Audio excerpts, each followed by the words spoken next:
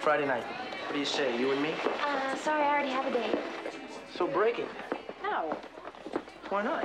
Who's it with? Chuck Wilson. What? You heard me.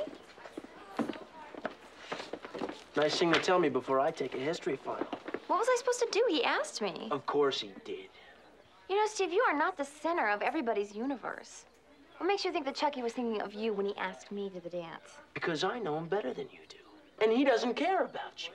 Why is it that every time some guy likes me, you try to ruin it? To me, Chuck Wilson isn't just any guy. Steve, we're about to take a final here. If I flunk history, you can thank Chucky Wilson for me. What?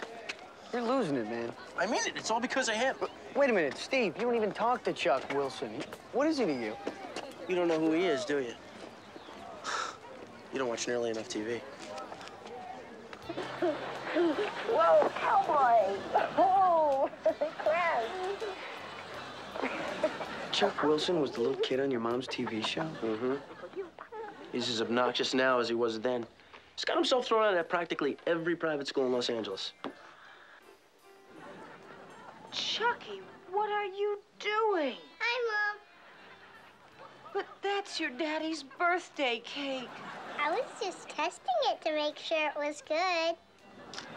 Oh. I think I'm gonna be sick. Ah, come on.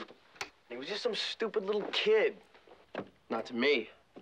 When I was little, I used to go to the studio to see my mom.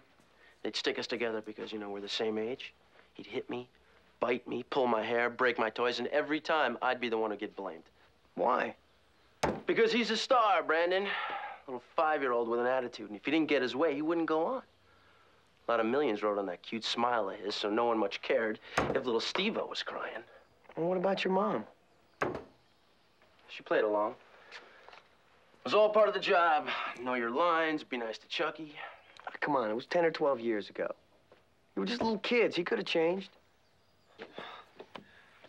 You know what he said when I first saw him at West Beverly? Watch out, Steve-O. Chucky's back. You know, like the movie? He was kidding.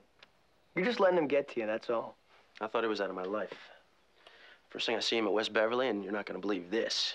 What? They're talking about doing a big Hartley House reunion show. Brandon. Hi. Steve, you didn't tell me we had company. Brandon's not company. So, Mrs. Sanders, Steve tells me you're going to be doing a Hartley House reunion. Congratulations. Don't jinx it. We haven't signed the deal yet. But Norman says it looks good. We may even get a TV movie, if Charles agrees to it. Charles? Little Chucky. Whatever you do, gorgeous, do not call him that at dinner tonight. On second thought, I think I'll eat at Brandon's. Funny. I know you two have had your differences, but this really means a lot to me.